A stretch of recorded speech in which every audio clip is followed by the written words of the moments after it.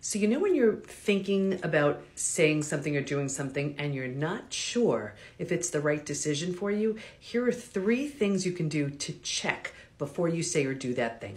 Ready? Number 1, you play out all the different scenarios. If you were to say or do that thing, play it all out. How will it go? I mean, you can't predict everything, but if you play it out, for the most part, what does it look like?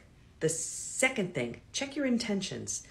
Not just what you outwardly say. Your intention is what's behind that. What's really the motivation for the reason why you want to say or do that thing? Check your intentions. And number 3, run it by your highest self. That version of you who knows what's best for you, that healed and healthy version of you, what would he or she do? What would he or she say?